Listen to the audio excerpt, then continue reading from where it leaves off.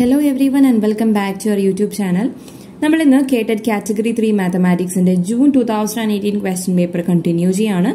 വീഡിയോയുടെ last പാർട്ടാണിത്. So we are discussing the last part of June 2018 question paper. അതിൽ നമ്മൾ start ചെയ്യുന്നത് question number 111 ൽ നിന്നാണ്. Question ഇങ്ങനെയാണ്. If the probability of hitting a target is 5/7, then what is the probability of missing the target? For target hit ചെയ്യുന്നതിന്റെ probability 5/7 ആണ്. അപ്പോൾ അതിന്റെ നേരെ ഓപ്പോസിറ്റ് പ്രോബബിലിറ്റി ആണ് ചോദിച്ചിരിക്കുന്നത്. നിങ്ങൾ ആ രീതിയിൽ ഏത് ക്വസ്റ്റ്യൻ വന്നാലും നിങ്ങൾ വേറൊന്നും ചെയ്യേണ്ട, 1 - 5/7 ചെയ്യുക.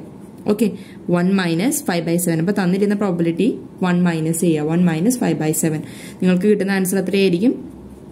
2/7 ആണ്. സോ അതുകൊണ്ട് ഓപ്ഷൻ എ ആണ് ഈ ക്വസ്റ്റ്യന്റെ right answer. Moving on to our next question. അടുത്ത ക്വസ്റ്റ്യൻ നമ്പർ 112 ആണ്. What is the area of the shaded region formed by overlapping of 2 equal arcs centered on opposite vertices of a square of side 1 cm. അപ്പോൾ സ്ക്വയറിന്റെ സൈഡുകളെല്ലാം 1 cm ആണ്. Okay, അപ്പോൾ ഈ വരച്ചിരിക്കുന്ന ഈ ആർക്ക് എടുക്കുകയാണെങ്കിൽ ഈ ആർക്ക് വരച്ചിരിക്കുന്നത് ഈ പോയിന്റിനെ സെന്റർ ആക്കിയിട്ടാണ് ആ ക്വസ്റ്റ്യനിൽ പറഞ്ഞിരിക്കുന്നത്. അപ്പോൾ ഈ ഒരു സെക്ടറിന്റെ ഏരിയ കണ്ടുപിടിക്കാമല്ലോ. ആ ഏരിയ തന്നെ ആയിരിക്കും ഇവിടുത്തെ സെക്ടറിന്റെ ഏരിയ വരുന്നത്. അപ്പോൾ ഏരിയ ഓഫ് എ സെക്ടറിന്റെ ഏരിയ കണ്ടുപിടിക്കാനായിട്ട് നമ്മളൊരു ഫോർമുല പഠിച്ചിട്ടുണ്ട്. ഇത് ഏരിയ ആണ് കേട്ടോ. ഫോർമുല വരുന്നത് θ/360 ഇൻറ്റു πr² എന്നാണ്. ഇവിടെ റേഡിയസ് 1 ആയത് കാരണം 1² 1 തന്നെയാണ്. 1നോട് എന്ത് മൾട്ടിപ്ലൈ ചെയ്യുമ്പോൾ π തന്നെയാണ് ഇവിടെ വരുന്നത്. ഇവിടെ തീറ്റ എന്ന് പറയുന്നത് 90 ഡിഗ്രി ആണല്ലോ സ്ക്വയർ ആയതുകൊണ്ട്. അപ്പോൾ ഈ രീതിയിലായിരിക്കും വരുന്നത്. ക്യാൻസൽ ചെയ്യുമ്പോൾ എനിക്ക് കിട്ടുന്നത് π/4 ആണ്. അപ്പോൾ ഈ പോർഷൻ π/4, വീണ്ടും ഈ പോർഷൻ π/4 എടുക്കുകയാണെങ്കിൽ അതിൽ നിന്ന് ഈ മൊത്തം സ്ക്വയർ മാത്രം എലിമിനേറ്റ് ചെയ്ത് മാറ്റാം. അതായത് മൊത്തം സ്ക്വയർ മാത്രം സബ്ട്രാക്ട് ചെയ്യുകയാണെങ്കിൽ ഷെയ്ഡഡ് പോർഷന്റെ ഏരിയ കിട്ടും. ഈ സെക്ടറും ഈ സെക്ടറും എടുക്കുമ്പോൾ 2 തവണ ഈ പോർഷൻ വരുന്നുണ്ട്. അപ്പോൾ അതിനകത്തുനിന്ന് മൊത്തം ഈ സ്ക്വയർ മൈനസ് ചെയ്യുകയാണെങ്കിൽ ആ ഡബിൾ ടൈംസ് വരുന്നതും കൂടെ പോകും. ഈ സ്ക്വയറിന്റെ ഏരിയ എന്ന് പറയുന്നത് എന്തെന്നാണ്? സ്ക്വയറിന്റെ ഏരിയ 1 തന്നെയാണ് കേട്ടോ. അപ്പോൾ π/4 എന്ന് പറയുന്നത് ഈ പോർഷനിലെ സെക്ടർ കൂട്ടത്തിൽ എന്ത് കൂടി ആഡ് ചെയ്യണം? അപ്പുറത്തെ സൈഡിലേക്ക് വരുന്ന സെക്ടറും കൂടി ആഡ് ചെയ്യണമെങ്കിൽ അതും π/4 ആണ്. അതിന്റെ കൂട്ടത്തിൽ ഈ സ്ക്വയർ മൊത്തത്തിൽ, അപ്പോൾ ഈ പോർഷനും എലിമിനേറ്റ് ആവും, ഇതും എലിമിനേറ്റ് ആവും. ഡബിൾ ടൈംസ് ആണ് ഈ പോർഷൻ വരുന്നത്, അതും എലിമിനേറ്റ് ആവും. സ്ക്വയറിന്റെ ഏരിയ 1 ആണ്. ഇത് തമ്മിൽ ആഡ് ചെയ്യുമ്പോൾ എനിക്ക് കിട്ടുന്നത് 2π/4 ആണ്. ക്യാൻസൽ ചെയ്യാം, -1. അപ്പോൾ എനിക്ക് π/2 -1 എന്നാണ് കിട്ടുന്നത്. സോ ഓപ്ഷൻ സി ആണ് ഈ ക്വസ്റ്റ്യന്റെ right answer. Now we can move on to the next question 113. Using the figure given below, find the length of AB. AB യുടെ ലെങ്ത് കാണാനാണ് പറഞ്ഞിരിക്കുന്ന ക്വസ്റ്റ്യനിൽ. ഓക്കെ, അപ്പോൾ നമ്മൾ ഈ ഫിഗർ ഒന്ന് അനലൈസ് ചെയ്യാം. ഇവിടെ 3 എന്ന പോയിന്റ്, ഇത് 5 എന്ന് പറയുന്ന പോയിന്റ്, ഇതും 5 ആണ്.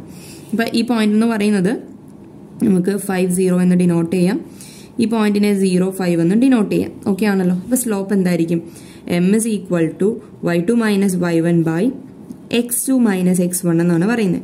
സബ്സ്റ്റിറ്റ്യൂട്ട് ചെയ്ത് കഴിഞ്ഞാൽ നമുക്ക് കിട്ടുന്നത് -5/5 -1 എന്ന് കിട്ടും.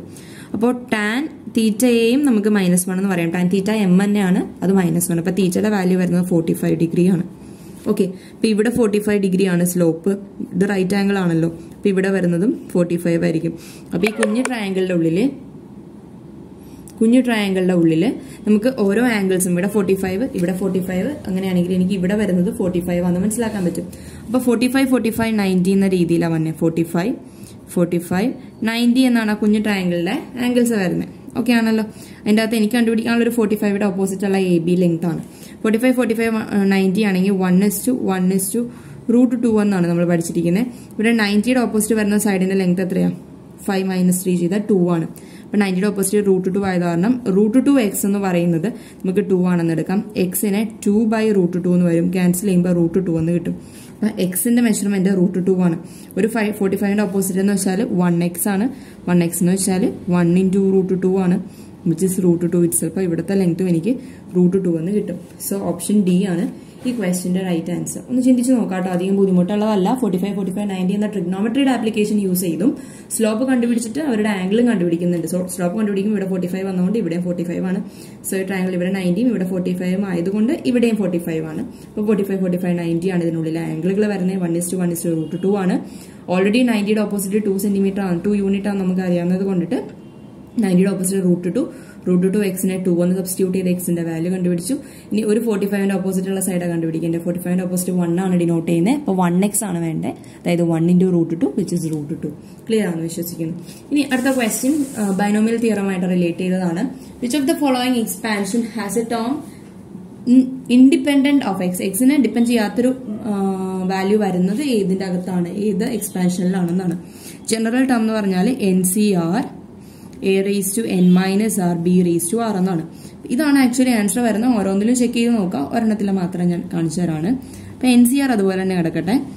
എ എന്ന് ഉദ്ദേശിക്കുന്ന ഫസ്റ്റ് ടേം, അപ്പൊ x² n എന്ന് ഉദ്ദേശിക്കുന്ന ഈ നമ്പറിനെയാണ് 9−r, b 1/2 രണ്ടാമത്തെ ടേം 1/x എന്നാണ്.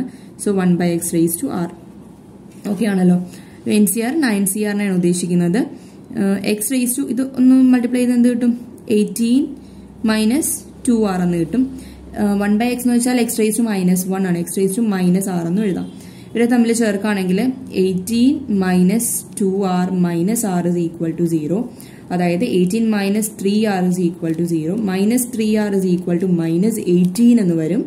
ഓക്കെ, ഇതിൽ നിന്ന് എനിക്ക് ആറിന്റെ വാല്യൂ സുഖമായിട്ട് കണ്ടുപിടിക്കാൻ പറ്റുന്നത് 6 എന്നാണ്.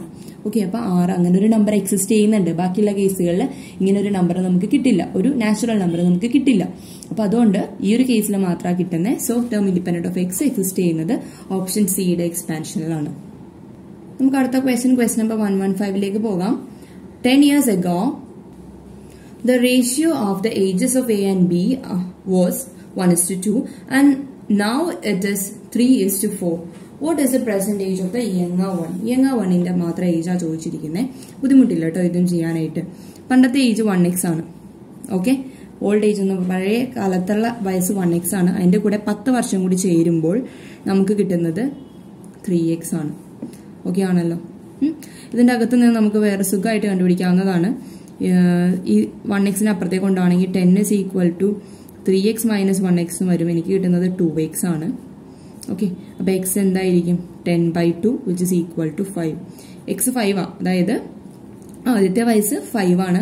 അങ്ങനെയാണെങ്കിൽ 10 കൊല്ലം കഴിയുമ്പോൾ എത്ര വയസ്സായിരിക്കും, 15 years. ക്ലിയർ ആണെന്ന് വിശ്വസിക്കുന്നു കേട്ടോ. അടുത്ത ക്വസ്റ്റ്യൻ നമ്പർ 116 ആണ്. In the figure a triangle is inscribed in a rectangle of length 20 cm and breadth 15 cm. Find sin A. A എന്ന് പറയുന്ന ആംഗിളിലുള്ള സൈൻ വാല്യൂ ആണ് നമുക്ക് കണ്ടുപിടിക്കാനല്ലേ.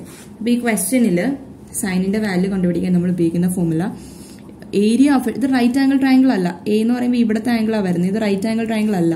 അപ്പൊ അതുകൊണ്ട് തന്നെ നമുക്ക് സാധാരണ രീതിയിൽ ട്രിഗ്നോമെട്രിയുടെ രീതിയിൽ ചെയ്യാൻ പറ്റുന്നില്ല. അപ്പൊ അതുകൊണ്ട് ഏരിയ ഓഫ് ട്രയാംഗിൾ എന്ന് പറയുന്നത് half A into B sin A. ഈ ഫോർമുല യൂസ് ചെയ്യുന്നത്. ഇതില് എയും ബി ഉദ്ദേശിക്കുന്നത് ഈ ഓപ്പോസിറ്റ് ഉള്ള സൈഡ് അല്ലാത്ത ബാക്കി രണ്ട് സൈഡുകൾ, ഇവിടുത്തെ സൈഡിന് എയും ഈ സൈഡ് ബിയും. ഓക്കെ, ഈ രണ്ട് സൈഡുകളുടെ മെഷർമെന്റും കണ്ടുപിടിക്കണം. പിന്നെ ഈ ട്രയാംഗിൾ ഏരിയയും കണ്ടുപിടിച്ച് ഇതിൽ സബ്സ്റ്റിറ്റ്യൂട്ട് ചെയ്ത് അങ്ങോട്ടും ഇങ്ങോട്ടൊന്ന് റീഅറേഞ്ച് ചെയ്ത് കഴിഞ്ഞാൽ ഇതിന് ആൻസർ കിട്ടും. ഇവിടുത്തെ മെഷർമെന്റ് 8 ആണെന്നാണ് പറഞ്ഞിരിക്കുന്നത്. അപ്പൊ ഇവിടെ 12 വന്നാലേ മൊത്തം നമുക്ക് 20 ആവുള്ളൂ. ഇവിടെ 20 ആണ്. ഇവിടെ നോക്കിക്കഴിഞ്ഞാൽ ഇവിടെ 15 ആണ്. ഇവിടെ 8ഉം ഇവിടെ 15ഉം ആണെങ്കിൽ ട്രിഗ്നോമെട്രി വെച്ചിട്ട് അല്ലെങ്കിൽ പൈതഗോറസ് തിയറം യൂസ് ചെയ്ത് കഴിഞ്ഞാൽ ഇവിടുത്തെ മെഷർമെന്റ് നമുക്ക് കിട്ടും സുഖമായിട്ട്. ഇവിടെ കിട്ടുന്നത് 17 ആണ്. അപ്പൊ ബി എനിക്ക് 17 എന്ന് കിട്ടും. അതേ രീതിയിൽ ഇവിടെ 12 ആണെങ്കിൽ ഇവിടെ വരുന്ന മെഷർമെന്റ് 5ഉം 5ഉം 12ഉം ആണ് വരുന്നതെങ്കിൽ ഇവിടെ കിട്ടുന്നത് ആൻസർ കിട്ടുന്നത് 13 ആണ്. അപ്പൊ എയും ബിയും 13 ആണ്. ഇനി ഈ ഒരു ട്രയാംഗിളിന്റെ ഏരിയ കണ്ടുപിടിക്കാനായിട്ട് വേറൊന്നും ചെയ്യേണ്ട, മൊത്തം റെക്ടാംഗിളിന്റെ ഏരിയയിൽ നിന്ന് ഈ 3 ട്രയാംഗിളിന്റെ ഏരിയ ഒന്ന് സബ്ട്രാക്ട് ചെയ്താൽ മതി. നമുക്ക് കിട്ടുന്ന ഏരിയ 110 എന്നാണ്. അതൊന്ന് പ്രത്യേകം ചെയ്യാട്ടോ, ഞാൻ ചെയ്തിട്ടില്ല. അപ്പൊ ഈ 2ന് ഇപ്പുറത്തേക്ക് കൊണ്ടുപോകണമെങ്കിൽ ഇൻറ്റു 2 എന്ന് കിട്ടും. എ ഇൻറ്റു ബി എന്ന് പറയുന്നത് 13 into 17 ആണ് സൈൻ എ. സൈൻ എ കണ്ടുപിടിക്കണമെങ്കിൽ ഇവർ രണ്ടുപേരും ഇപ്പുറത്തേക്ക് കൊണ്ടുവരാം. 220 ഡിവൈഡഡ് ബൈ 13 into 17 ആണ് സൈൻ എയുടെ വാല്യൂ. അപ്പൊ നമുക്ക് ഓപ്ഷൻ ബി ആണ് ഇതിന്റെ ആൻസർ എന്ന് പറയാം. അപ്പൊ ആ ഫോർമുല ഒന്ന് ബൈ ഹാർട്ട് പഠിക്കുക. ഇതങ്ങനെ കണ്ടിട്ടില്ല വേറെ ക്വസ്റ്റ്യൻ പേപ്പേഴ്സിലൊന്നും. ഒരു പക്ഷേ അടുത്ത ക്വസ്റ്റ്യൻ പേപ്പറിൽ നമുക്കത് എക്സ്പെക്ട് ചെയ്യാം. അപ്പൊ അതുകൊണ്ട് പ്രത്യേകം പഠിച്ചിരിക്കുക കേട്ടോ. ഇനി അടുത്തത് let A 14c be a consecutive terms of an arithmetic progression with the sum 42. If a minus 5, 14, a plus c are in GP, then find the AP. വേറെ ഒന്നുമില്ല, ഇതിൽ ഓരോന്നും എടുത്തിട്ടൊന്ന് ചെക്ക് ചെയ്ത് നോക്കിയാൽ മതി കേട്ടോ. ഇപ്പോൾ 12, 14, 16 ആണ് ഈ ക്വസ്റ്റ്യൻ ആൻസർ വരുന്നത്. അപ്പോൾ നോക്കി 12, 14, 16 ആണെങ്കിൽ ഈ GP എന്തായിരിക്കും? എ എന്ന് പറയുന്നത് ആദ്യത്തെ നമ്പറിനല്ലേ, അതിൽ നിന്ന് 5 കുറച്ച് കഴിഞ്ഞാൽ എന്ത് കിട്ടും? അത് ആദ്യം എഴുതാം. അതുപോലെ 14 അടുത്ത പ്ലേസിൽ എഴുതാം. ഇവിടെ 16 എടുത്തിരിക്കുന്നത്. അപ്പോൾ എ പ്ലസ് സി എന്താണോ അത് ഇവിടെ എഴുതാം. ഇതാണ് നമ്മൾ ചെയ്യാനുള്ളത്. അപ്പോൾ ഇവിടെ 7ഉം ഇപ്പുറത്തെ സൈഡിൽ നമുക്ക് കിട്ടുന്നത് 28ഉം ആണ്. അപ്പോൾ എന്താ മൾട്ടിപ്ലൈ ചെയ്ത് പോകുന്നത് ഒന്ന് ശ്രദ്ധിച്ച് നോക്കിക്കഴിഞ്ഞാൽ സുഖമായിട്ട് നിങ്ങൾക്ക് ഇതിൻ്റെ ആൻസർ കണ്ടുപിടിക്കാനായിട്ട് സാധിക്കും. അങ്ങനെ ബുദ്ധിമുട്ടുള്ള ഒരു ക്വസ്റ്റ്യൻ അല്ല ഇത് കേട്ടോ. ഇങ്ങനെ ഒന്ന് പറഞ്ഞുതരാമോ ആൻസർ എങ്ങനെ വരും ഒന്ന് ജസ്റ്റ് ചിന്തിച്ചാൽ 7 into 2 ചെയ്താൽ 14 കിട്ടും, 14 into 2 ചെയ്താൽ 28 കിട്ടും. അപ്പോൾ മൾട്ടിപ്ലൈ ചെയ്ത് പോകുന്നത് ഈ ഒരു കേസിൽ മാത്രം. അപ്പോൾ ഓപ്ഷൻ ഡി ആണ് ഇതിന്റെ ആൻസർ. അപ്പോൾ ഓരോന്നും എടുത്തൊന്ന് ചെക്ക് ചെയ്ത് നോക്കിയാൽ മതി, അതായിരിക്കും സുഖമുള്ള വഴി. ഇനി the radius of 2 spheres are in the ratio 1:2. What is the ratio of the surface area? സുഖമാണ് അല്ലേ? സർഫസ് ഏരിയയുടെ ഫോർമുല 4πr² എന്നാണ്. അപ്പോൾ 4πr1² 4πr2² എന്ന് വരും രണ്ടിന്റെ. 4π കോമൺ ആയതുകൊണ്ട് ക്യാൻസൽ ചെയ്യുന്നു. r1² എന്ന് പറയുമ്പോൾ 1², r2² എന്ന് പറയുമ്പോൾ 2². അപ്പോൾ 1:4 എന്നാണ് വരുന്നത്. സോ ഓപ്ഷൻ സി ആണ് ഈ ക്വസ്റ്റിന്റെ റൈറ്റ് ആൻസർ. ഓക്കെ, അപ്പോൾ ഇതുവരെ ചെയ്ത ക്വസ്റ്റിനിൽ ഏതെങ്കിലും ക്വസ്റ്റിനിൽ ഡൗട്ട് ഉണ്ടെങ്കിൽ ഒന്ന് കമന്റ് ബോക്സിൽ പറയാം. അത്യാവശ്യം സിമ്പിൾ ക്വസ്റ്റ്യൻ പേപ്പർ ആയിരുന്നു ഇപ്പോൾ നമ്മൾ ചെയ്തുകൊണ്ടിരിക്കുന്ന ക്വസ്റ്റ്യൻ പേപ്പർ. അതുകൊണ്ട് തന്നെ വേഗം നമുക്ക് മൂവ് ചെയ്യാനായിട്ട് സാധിക്കുന്നുണ്ട്. അടുത്ത ക്വസ്റ്റ്യൻ നോക്കാം.